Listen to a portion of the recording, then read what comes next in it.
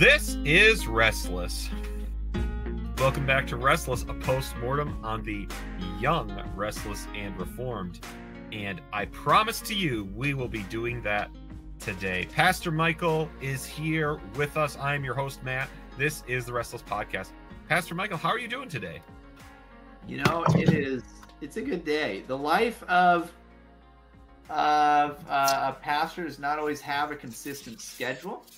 And so, although we're recording this when we normally record, I feel like the rest of this week so far has been all over the place schedule-wise. And it's going to keep being that way if my calendar has anything to say about it, be it with the other meetings and things that I have going on this week. But that's okay. I actually kind of like that. You know, I like when we have different times and seasons and things change a little bit. It's kind of fun. Adds a little spice. Indeed it does. The spice I just added was opening this Kirkland sparkling water, which if you heard that fall into the microphone while Pastor Michael was talking, that was my can falling. And then as I opened it, it exploded and sprayed around in my basement. So I too am experiencing the spice of life. But today we are here to continue our discussion over the origin story of the Gospel Coalition. And while, of course, we could explain this into forever, I think at least for now, we will leave it here. Now, if someone has a clear idea of, or someone we could interview, because, for example, someone asked us a question of, I would love a show that explained where all the funding for all of these things came from in the beginning. Let me just say this. What an excellent question, and an answer to a question. In the amount of time I did researching this, I have no answer for you. I was just telling Pastor Michael that I was looking for the earliest list of the TGC council members, which would have included names like Mark Driscoll, C.J. Mahaney, Tullian Tchividjian, maybe even the man, the myth, the legend, James McDonald. And he was at least on there, right? Like, I don't know. I don't remember if he was at the very beginning or not. And if he was, if they had the title of counsel for him. But the earliest you can find the TGC council list is May of 2014. It's likely they published the official council list probably in response to Driscoll and maybe some of these other men leaving, because Driscoll left in 2014. And so I can't find the list. I'm sure there was some kind of a leadership list, but again, they've gotten rid of that URL. And so you'd have to know what that URL is exactly to find it. Were you to want to find the original list. And I'm sure someone can find it out there somewhere for us. But for the purposes of what we are doing, we are going to cover the preamble to TGC. And so, Pastor Michael, where we left off was we were describing, we listened to some of the inaugural address from D.A. Carson. And we gave a little bit of the background of how it came from this meeting in 2005 where Tim Keller and Don Carson issued 40 invitations and all 40 showed up. Now, one thing we should note is Tim Keller at that original meeting mentioned that the Reformed leadership has fractured before and how big of a problem that was. He described that in the aftermath of Jonathan Edwards' death, one of the biggest problems that happened was Edwards, he believed, was the picture of the man who held together revivalism, orthodoxy, apologetics, right? All of these kinds of engagement. But when he died, there was a separating of the theologians, right? The Princeton theologians were confessional in their theology. Keller told this original group they were not strong in cultural apologetics. Jonathan Edwards Jr., they advanced cultural apologetics, but were the New Haven theology, they were rewriting some Reformed ideas. And then Charles Finney and many others in the Second Great Awakening claimed Edwards as the inspiration for their revivalism, but were neither confessional nor much for engaging culture. And Keller said he believed that exact thing was happening in 2005 among evangelicals. Reformed leaders gathered at TEDs. Other evangelicals sought to change the perception of Christians through cultural engagement and social justice. And a third group promoted giant events, we might call those megachurches, with evangelistic fervor using the latest technology. And one of Keller's questions to these men is, who could hold together these three groups today? So, Pastor Michael, what do you think about that that effort, right? The comparison, because the reason we're going through this is because we're going to look at the preamble of all the TGC founding documents before that they put out for you to read. Like, it's about who they are, and I think you are going to hear these things reflected there. So that's why we're walking through some of these older events. But Pastor Michael, what do you think about that effort or that reading of where evangelicalism was, and even its comparison to earlier American Christianity? Yeah, I mean, it fits, right? It fits everything we have talked about for years at this point. It fits the Reformed Resurgence thesis. It fits all of these things.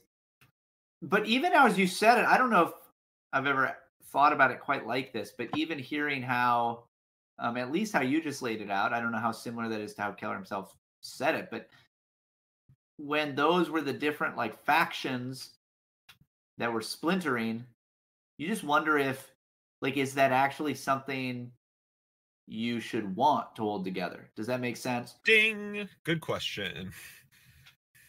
That's how I felt when you were saying it. Okay, here you've got big box, entertainment driven, events based mega church.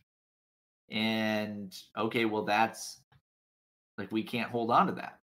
Right? Like that seems like, well, that's on fire.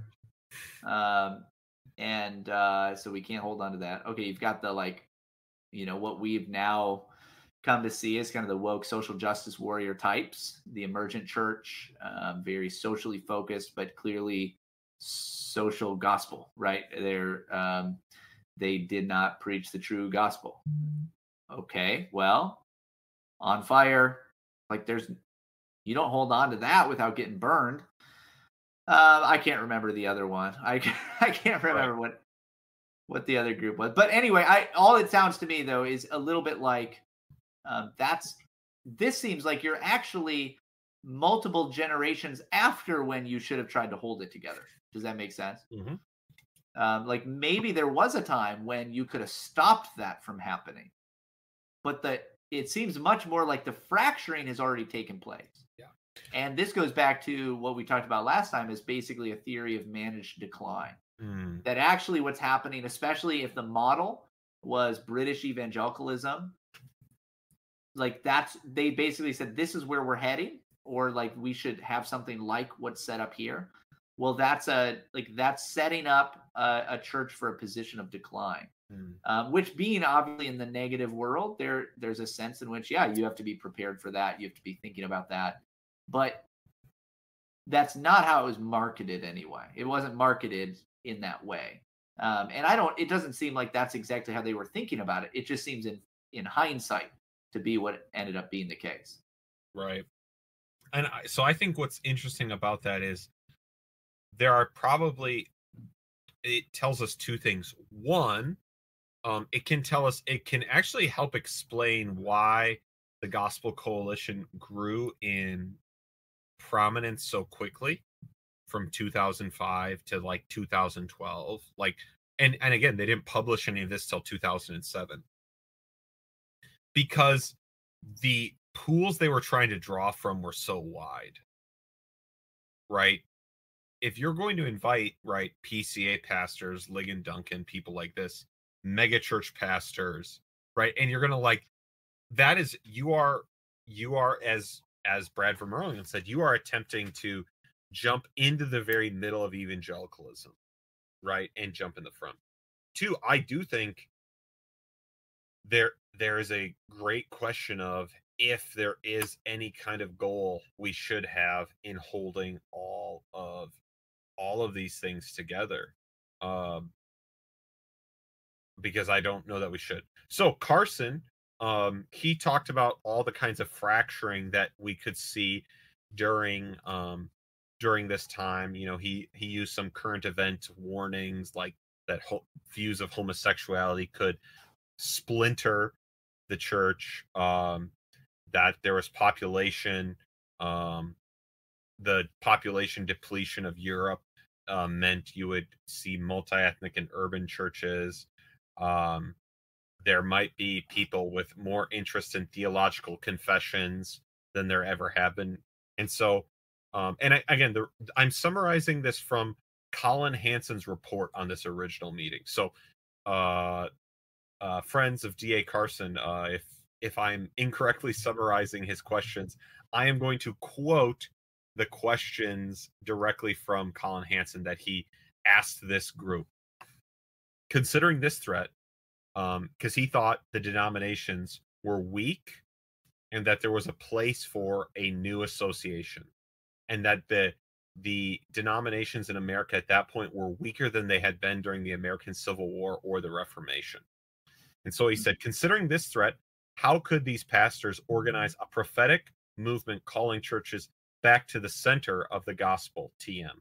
Would they need a confessional statement, a theological vision for ministry, a publication along the lines of Christianity Today that explored contemporary theology and ministry trends and shared creative, hopeful, and doctrinally rooted proposals, regional networks that could collaborate on church planting and campus ministry and discipleship resources, and even a national conference for church leaders that modeled expositional preaching, but also shared practical tips on concerns like cross-cultural ministry? Could they wield emerging technologies through the internet for global influence? And here is Colin Hansen's commentary on these questions. Less than 5 years later, they had all answered every question with yes. Wow. So this is what so these are the questions, at least Colin Hansen is summarizing, D.A. Carson was asking these 40 men to consider when they organized in 2005. What do you think of D.A. Carson's kind of call, right? So if Tim Keller's question was, is there a way to hold the Western Church together? D.A. Carson's question is there a way to organize something that will solve so many different problems, right? That's much more what he's getting at in his. Yeah, it does sound like you're just trying to form a new denomination. That's more or less what you're doing, but you're trying to draw from different churches in different ways. What I keep thinking about is the audience, right? So it's, whenever we think about these things, it's good to think about the setting. That this wasn't spoken to everybody necessarily. This was spoken to specific people. And this is, remind me, this was the people that went on to be the council members, right? Yep. This is the Tim Keller, and this is the meeting in 2005 where Tim Keller and D.A. Carson basically proposed what became the Gospel Coalition. Yeah. Then they met 2 years later to create what the documents would be and have their inaugural conference. Yeah. So how many of the guys in that room were in just like a regular church? 150 people or less? That I'd like to know. I'd like to know, like, how many of them were, or how many of them were Mark Driscoll's, right? Joshua Harris's. Also was on the council. Yep, Darren Patrick. I did look up some of the early names that were taken off. Potentially James McDonald, right? Like, how many of them were just those kinds of guys? When you're speaking to those kinds of guys, guys in those positions, it seems to me that this takes on a little bit of a different flavor almost. Especially thinking about, hey, this is something that will really influence the world, right? You're using this big language. Now, what's interesting to me about a lot of this is that D.A. Carson has never been he wasn't a mega church guy. Right. He went to a pretty regular free church. As far as I know, he might still be there. I don't know if he still is, but for the longest time was just at a regular, everyday evangelical church, with not a huge place, and spent pretty much his whole, at least his career while he was at Ted's, which was a long time. He pretty much spent that time at the same church, as far as I know. He was, in other words, he was just a regular congregant in a lot of ways. So the way that you think, if you're in that kind of a position, if you're that kind of guy, by the way, I have tremendous respect for D.A. Carson. I know we laughed at him once on that one episode for Valentine's Day, but it wasn't because I was laughing at him, right? Because I have tremendous respect for him and his ministry. I was told, I don't know if this is true, so somebody could fact check me, but I was told while I was at Ted's that Carson very regularly on his taxes would get audited because the IRS basically didn't believe how much money he was giving away compared to his income, because he gives away so much of his revenue from his books. That it just would, like, he would just get audited all the time because it seemed wrong, like he was doing something wrong, because he's that kind of guy. And I believe that, right? I mean, as far as I can tell, he really is a tremendous and really great example of a godly Christian academic. But when you say some of those things about what it looks like to build a denomination, change the face of evangelicalism, and you're talking to these guys, right? Production guys. And that's what a lot of these guys were, right? I mean, we know that. They maybe talked a big game, but we know the Driscolls, the Darren Patricks, the Josh Harrises, a lot of those types of guys. And that's why I would love to know exactly who was on that original list. But those guys were production guys. They weren't theologians. Some of them were not Christians. So we have found out since. Yep. But they also just were not, like, they're not the people that you would generally want crafting the theological statement of what is effectively a new denomination. And so anyway, I just, it's interesting to me that if that was the desired goal, that I know they didn't call it a denomination, but more or less, especially coming from the evangelical world, that's what you're talking about. Well, what they're doing is they're doing the same thing the generation of men did before them. And maybe both generations had a good reason to do this. And probably some reasons were better than others. Both generations of men decided to give all of their energy to the parachurch. Yes. They decided that this is what they were going to do, that they were fundamentally... Now, again, many of the men involved in TGC were very giving to their own church and own denomination, right? So that, but right, the generation of men before them all founded Campus Crusade, right? InterVarsity, right? Just every parachurch that we have in the West today was founded a generation before Tim Keller and D.A. Carson. Yeah. And so now what we have is an attempt at renewal in the churches through another parachurch ministry. Through parachurch, right? And what's so fascinating is we could probably trace a lot of the problems. I'm not like, hey, let's blame the parachurch for everything that ever happened. But you could trace a lot of the problems that they were seeing in the church, right? The problems of the kind of big box mega church, the problems of the social gospel that was pervading a lot, the problems of the emergent movement and leaving behind traditional Christianity, all those things. A lot of those impulses come out of the same drivers of the parachurch. They grow together.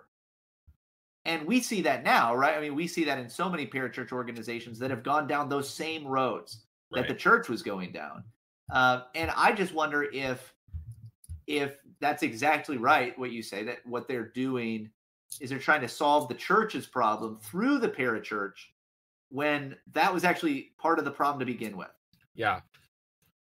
Right. I again, what you see is, and you understand why, during the height of Protestant liberalism, and if in 2005 these men thought their denominations were so weak and horrible, you know, that poor Albert Mohler and John Piper and Mark Driscoll and, you know, all these men in these horrible denominations all had to, you know, band together. You understand this, well, again, the generation before, why it would be so refreshing to work with Christians who actually agree with you on something, right? Like when you were watching, you know, liberalism take over, it would be really refreshing to be like, and I'm now getting to do evangelism with people who believe Jesus rose from the dead. Yeah. You get why that sounds a lot better than like what you were doing at your synod or presbytery or district meetings. The problem is the parachurches, in whatever good or bad it is, it's always Christianity without discipline. And probably the thing you need to do if your denomination is in trouble is engage in discipline. Like engage in bringing charges, engage in caring about what's happening in your presbytery, engage in care and build relationships with men throughout your denomination. Not because I don't want the Southern Baptists to do great, right? That's not what I'm, you know, like that's not the motivation. But all of that is way less like glorious than I now have a national conference where we get to hear theologically rich sermons, you know, and practical tips on cross-cultural ministry. So I don't know. I do think it is interesting, at least to consider that as part of what they solve. So let's go to their preamble. This is where they explain who they are. And so here we will start with a very familiar face. I have not watched this video of Tim Keller. I don't know if he's going to read the preamble. If he did, that'd probably be nice, because then I wouldn't be reading it. If not, we'll hear what he has to say, and then I will read the preamble. It's not very long, and we'll see how they introduce themselves.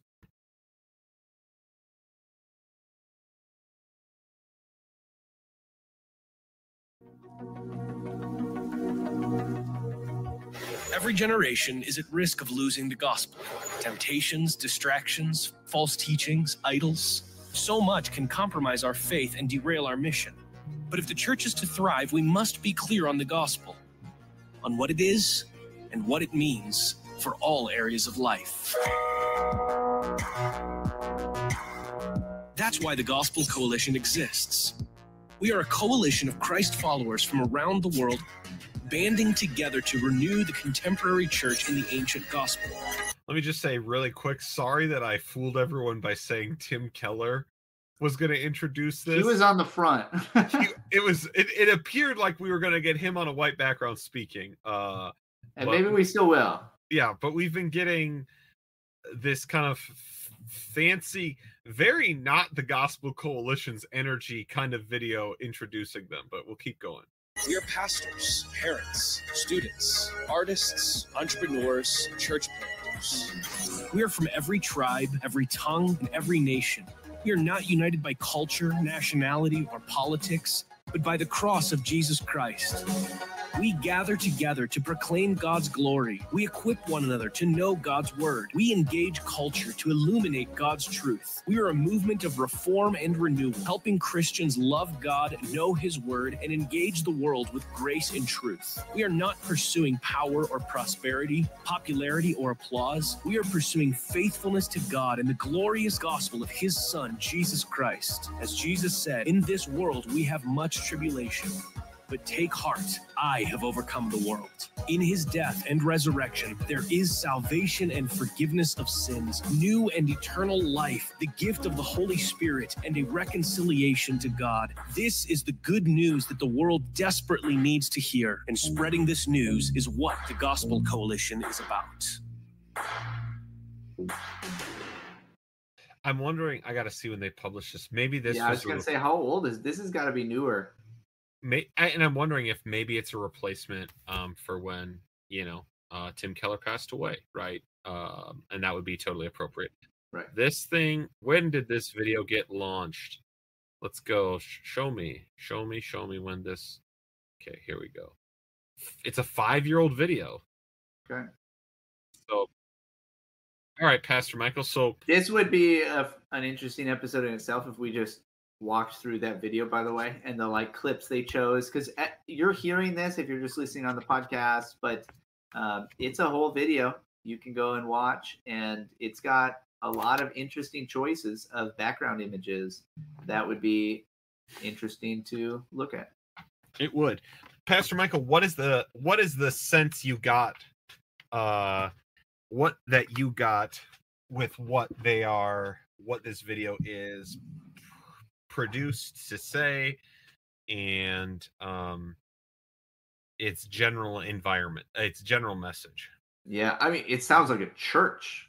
Oh, I was just gonna say, we are the ones united of every tribe, tongue, and nation. Yeah, we are the invisible church. We are the invisible church. We are the kingdom of God. That's how it sounded. That's how it sounded. Which was, it did make me feel a little uncomfortable. It feels like you're trying to start a denomination without a denomination, right? You are, like you're saying, this is a parachurch church. All right, so let's read the preamble. So obviously that video was not produced, and that way of speaking, I actually think that video probably is much more a reflection of how they would describe what they're doing now. I don't think that sounds very much how they would have described it in 2007. I think so. I think you're right. But I wonder if, even as we've been talking about, you can see where the seed of that would end up. So you maybe wouldn't have seen it then, but you can see how it would get to where it is now. So now let's read, because that did not read. Let's read the preamble. It's 4 paragraphs long. And I think you'll see that the terms like reform and renewal, those are just not the ways people were speaking in 2005. So, preamble: we are a fellowship of evangelical churches in the Reformed tradition, deeply committed to renewing our faith in the gospel of Christ and to reforming our ministry practice. I guess there those words are, and to reforming our ministry practices to conform fully to the scriptures. We have become deeply concerned about some of the movements within traditional evangelicalism that seem to be diminishing the church's life and leading us away from our historic beliefs and practices. On the one hand, we are troubled by the idolatry of personal consumerism and the politicization of the faith. On the other hand, we are distressed by the unchallenged acceptance of theological and moral relativism. These movements have led to the easy abandonment of both biblical truth and transformed living mandated by our historic faith.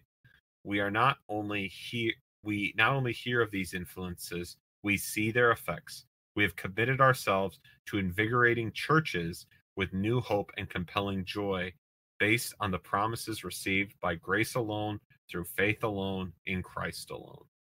So paragraph 1. Pastor Michael, what are your thoughts on this idea? Yeah, I'm trying to, like you, compare it to the video that we just watched. It's interesting to see the different poles that they see themselves as the center of. Right? So politicized faith, consumeristic faith or idolatry, basically theological and moral relativism or theological liberalism on the one hand. And so it's interesting to see where they kind of settle themselves in the midst of that. And when you think back, you think about, kind of the religious right, Pat Robertson type world. You think about the emergent church, like we've talked about. You think about the big box mega churches. Okay, yeah, like you see how they would maybe see themselves as kind of taking a stand in the midst of that. Yeah, I think so. I do think there's something interesting here. How accurate in the things they see as issues that are affecting the church, how accurate do you think that description is, not of 2005, but of 2024? Interesting. How Um, how relevant are those concerns today? Man, I don't know that that any of them are gone by any means. They still seem like true challenges and problems of the church to me. Um, that I don't know. I would have to think about it for a little while. I think when we think about what we did recently, talking about the newest and latest Driscoll controversy and this weird mega church men's conference with uh, sword swallower and tanks and monster trucks and like those sorts of things. I'm like, yeah, okay, yeah, personal consumerism, big box mega church. You definitely still see that for sure. Hmm. I wonder if at their time they were thinking more so in terms of the prosperity gospel. Hmm. Because I remember when the prayer of Jabez That's right. what's the smiley guy that I'm forgetting the name of down in Houston. Joel And Osteen. yeah, Osteen, and like these were like they were basically, I would say, like taking massive ground in the church. Like it was normal in a regular evangelical church to have heavy influences from those things. Hmm. Um, I I'm sure that that's still around. I think that there's a pretty significant work at combating some of that, Hmm. where it definitely did turn the tide in that way. Now, I think I'm going to make two statements, and then I'm going to ask an interesting question.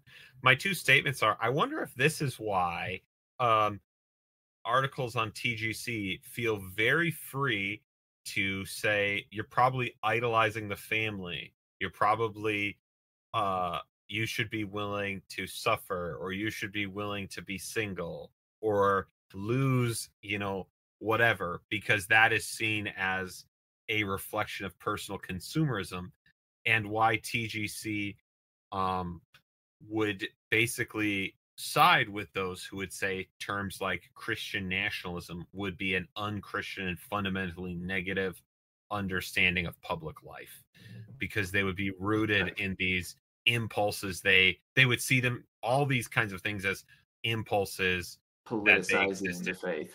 Yeah, that's Well, and leading. what's interesting is that if now we know that there was some response in what they were doing early on to the religious right, again, Yep. Pat Robertson type stuff. Um, but it was also, it seems to me, and this is what it seems to me like in my personal experience, I ran into more in the YRR. There was definitely also that combating of what was a progressive politics seeping Social into gospel. social gospel and a lot of that going on too. And so especially in especially in the emergent church circles that I was ever around or saw in action, that was so common.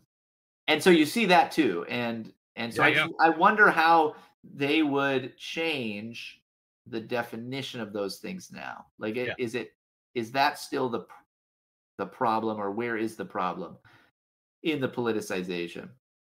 I also struggle to know how, because obviously they've tried many things for cultural engagement, film reviews, music reviews, lots of discussion of these. It's hard for me to understand how to differentiate that cultural engagement from our completely consumeristic society, Hmm. and not just being a participation into it. Yeah, interesting. I also think even this idea of reforming our ministry practices to more to conform to the scriptures, obviously the thing that I long term coming into the YR, even very influenced by the Gospel Coalition, I never experienced the ideas that are related to how Presbyterians understand the depth, like what that means, Hmm. right? And so there was a very non-confessional definition of those things. Yeah. Um, all right, so here we go. We believe that in many evangelical churches, a deep and broad consensus exists regarding the truths of the gospel. Yet we often see the celebration of our union with Christ replaced by the age-old attractions of power and affluence, or by monastic retreats into ritual, liturgy, and sacrament.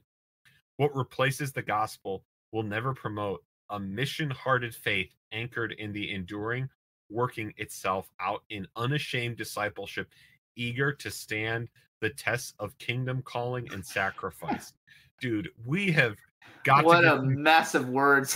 we have got to get some periods use in these words. We desire to advance along the King's Highway, always aiming to provide gospel advocacy, encouragement, and education so that current and next generation church leaders are better equipped to fuel their ministries with principles and practices that glorify the Savior and do good for those he shed his life's blood. Man, I mean, this is just like get every word. A lot of slogans and taglines in there. There was something, you think about how centered it clearly is on mission. So it's mission driven in what does, right? What they talk about the mission of or promoting mission-hearted faith, which is contrasted to what comes earlier as attractions of power and affluence and monastic retreats into ritual, liturgy, and sacrament. And it's just an interesting way that they contrast that. I'm not sure, I guess, exactly what they mean in contrasting those things, but I find it interesting. Also, you find the gospel as adjective pop up all over. Gospel advocacy, gospel encouragement, gospel education, which what we've talked about, that does not align with how D.A. Carson was speaking of the gospel in that first initial talk. It's very different, and yet it's right here. Yep. Let me make an observation that is not as important as the ones Pastor Michael just made, and might be unfair. But if you've ever wondered why so many articles at the Gospel Coalition are 4,000 words long, when you're like, this is so long. These last two sentences are the longest two sentences that I've ever read live on this show. So wordiness, gospel wordiness has always been value. I think, it makes sense when you're thinking about, again, the guys who were in that initial 40, if a lot of them were these large church pastors known for maybe more of their displays of marketing than actual theological prowess. But like I just read, as you read that, I thought if you get just any regular Christian in the room and you would have read that to them, like, hey, we're coming up with this preamble for what we're all about. What do you think about this? Any just like regular, like blue collar Christian would have been like, what? Yeah. What did you just say? Yeah. What did you just say? Did you just say gospel advocacy? Like, right. Right. What are you talking about? And God bless brother Pastor John Piper, but right, this is the way he speaks as well. It is. Like, I'm going to have 25 adjectives in 4 clauses, and then it's fine. And the rest of my sermon is going to be explaining each of those adjectives and all of those clauses, right? But it is a very wordy way to speak. All right, 2 more paragraphs before we get out of here. We want to generate a unified effort among all peoples, an effort that is zealous to honor Christ and multiply his disciples, joining in a true coalition for Jesus. Such biblically grounded and united mission is the only enduring future for the church. This reality compels us to stand with others who are stirred by the conviction that the mercy of God in Jesus Christ is our only hope of eternal salvation. We desire to champion this gospel with clarity, compassion, courage, and joy, gladly linking hearts with fellow believers across denominational, ethnic, and class lines. and this is where you get the like. But maybe not class lines in our council. Right. Sure. Hey, we're happy. We're happy for you to read our stuff, but probably you're not going to end up in our actual council room coming up with the preamble, because you guys would be like, what are you talking about? Right. No one knows what this means. Yeah. Yep. They only serve this kind of word salad at high class restaurants. Let's put it that way. Our desire is to serve. Our desire is to serve the church we love by inviting all our brothers and sisters to join us in an effort to renew the contemporary church in the ancient gospel of Christ, so that we truly speak and live for him in a way that clearly communicates to our age. As pastors, we intend to do this in our churches through ordinary means of grace. So that last one was written by the people who want multi-ethnic ministry. This one was written by the Presbyterians. As pastors, we intend to do this in our churches through the ordinary means of grace: prayer, the ministry of the word, baptism, the Lord's Supper, and the fellowship of the saints. We yearn to work with all who, in addition to embracing the confession and vision set out here, seek the lordship of Christ over the whole of life with the unabashed hope in the power of the Holy Spirit to transform individuals, communities, and cultures. And below you can find the links to their confessional statement and theological vision for ministry. And it is not just a link to the Westminster Confession of Faith, which is a misstep. Missed opportunity. Oh boy. So we're talking a lot about, there are some fine things in here, right? Yeah. There's clearly a fine desire to make the gospel central again in an evangelical church that broadly had begun to move away from it. Mm. But at the same time, it seems to me like you're trying to keep some of the pieces that had already led to the fracturing, that had already led to the going off after other idols. Mm. You seem to be maintaining or trying to keep hold of some of the very, elements that maybe drove you in that direction. And that's maybe where we could also say this idea of you're trying to fix the church through the parachurch, as opposed to going the route that the scripture, which gives us the gospel, is actually directing us. I think, again, what I especially heard by the end here is because, right, a person who really is like, what we really need are these ordinary means of grace, right? Like you don't naturally conclude that as your philosophy of ministry and go, we need more coalition-y things. Yeah. Like if that's like, right. If that's what you're deeply rooted, we've strayed from the ordinary gospel, and then here's this mass of words about what we need. What? And so what I actually think, there are two things that I think there are questions here. One, this is the influence I think that Gospel Coalition had on you and I early on. It pointed out to us there is I will just say there is a better religion of Christianity than you know.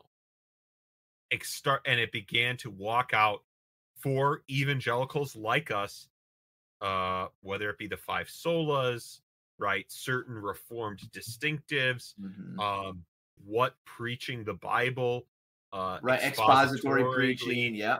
All of these things are that for many of us who were young in these kind of fluffy mega churches, found, oh wow, this is way better, right? And then when I started having questions that frankly many of the Christians around me had never bothered even asking, I could literally go to a website where they're like, yes. Oh, you now are wondering what all the ideas are that are excluded by justification by faith alone, because you heard someone say the most important thing about being saved is your personal response to it, and you go, that feels like a work I'm doing. Yep. And you're right. Like, and then would explain all the ways like that worked out. Yes. So there is, in one sense, where that is in a sense a rescue mission into evangelicalism. Yes. And for that, I'm profoundly thankful. Very grateful. Here's the other question, though. And this is a question that Presbyterians, because of our actually beliefs about the church, we actually have to deal with and will deal with probably until everyone's Presbyterian. Boom. There we go. Because Pastor Michael, dat post mill, when everyone's Presbyterian. The issue we have is Presbyterians, we have very firm convictions about the church, what we are to do in worship, the preaching of the word, right? Like, even in our presbytery, where there is a decently diverse group of us, right? If any man in our presbytery moved to where either you and I were and planted a church, no matter who it was, we would now have the church that we are most similar to. Yeah. Like, it has just arrived in town, right? No matter how different they were in PCA terms. And so the question the Presbyterians, but the another part of the conviction Presbyterians have also had is we are not the exhaustive visible or invisible church. Other churches are part of the true church of Jesus Christ, right? Yeah. This is what makes our much to our chagrin. And this is part of what should, we make like royal claims about how Jesus chooses to run his church, right? This is why we got the name Presbyterian, because we were the people that said, actually, the method of church government isn't really up to us and our wisdom or church history. Jesus's crown rights decide it. And everyone's like, wow, that's a pretty bold claim. And we were like, I guess it is. But the question we always then had to deal with is, well, if that Congregationalist church is a true church of Jesus Christ, what unity, what do we owe them in terms of loyalty, help, part, especially in America, the question became partnership and mission.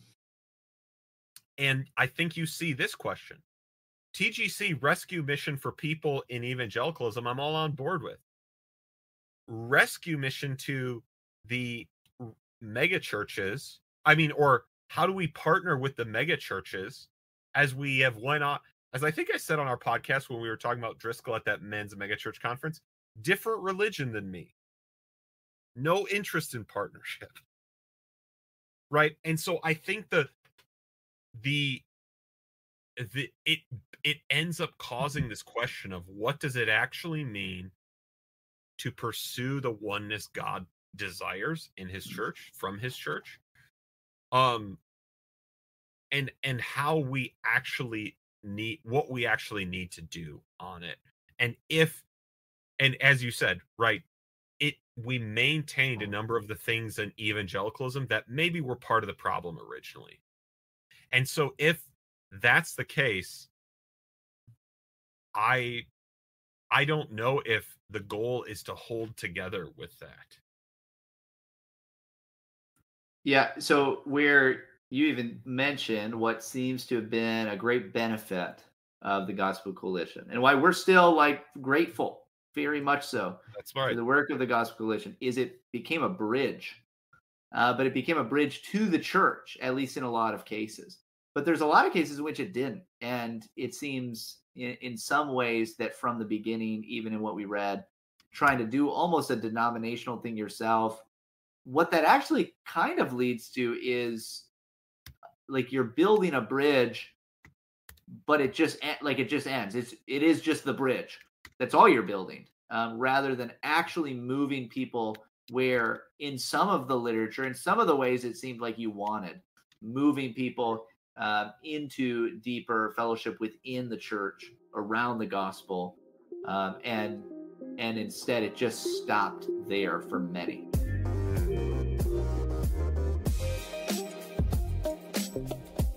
Well, this has been our review of, again, understanding the benefit and the limits of the Gospel Coalition.